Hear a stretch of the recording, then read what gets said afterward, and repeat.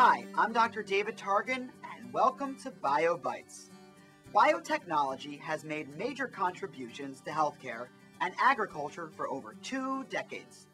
And this success has driven the technology into a third and very exciting phase of industrial and environmental biotechnology, which includes the creation of bio-based materials.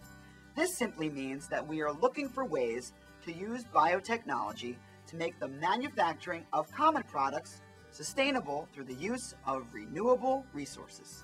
Take plastics, for instance. If you look around right now, how many plastic products do you see?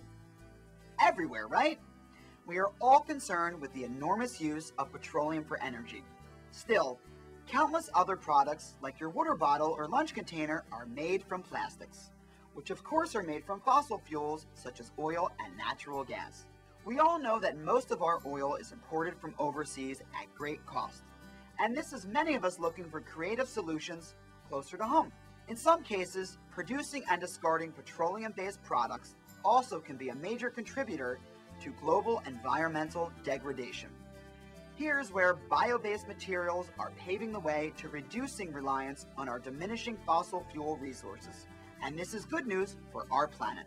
Biotechnology is now introducing new green plastics that are made with sugars from corn or other plant materials and not petroleum-based materials. And some of these may be in your house right now.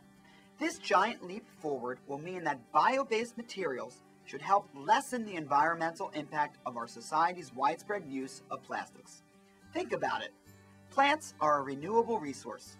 The various materials biotechnology can make from plants can often replace those made from fossil fuels, which are not renewable resources. And because the materials are derived from plants, this opens up a world of possibilities for composting or recycling. In 2001, the world's first modern biorefinery owned by NatureWorks opened in Nebraska. They converted sugars from field corn into polylactic acid, a compostable biopolymer that can be used to produce things like packaging materials and clothing. Now, companies like Whole Foods, Walmart, and several other national retailers are using PLA packaging. It's the beginning of a whole new way of thinking about plastics. Also, some fabulous PLA-based fabrics made their debut at the 2006 Bio International Convention in Chicago, which featured dresses made by Oscar de la Renta, Halston, and other leading designers. So, PLA doesn't just look good. This bio-based plastic uses 30 to 50% less petroleum in its production, which results in lower CO2 emissions by 50 to 70%. For BioBytes, I'm Dr. David Targan.